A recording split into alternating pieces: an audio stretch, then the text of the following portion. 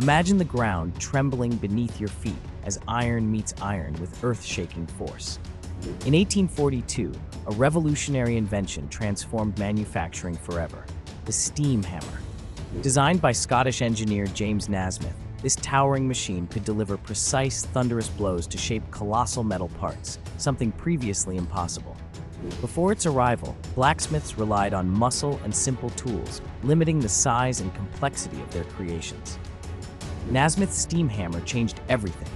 At its debut, crowds watched in awe as the hammer smashed through massive metal billets, then gently cracked an egg without breaking the glass beneath it, demonstrating its astonishing control. This seemingly magical precision enabled the creation of stronger, larger machinery: ship engines, railway axles, and even the Eiffel Tower's metalwork.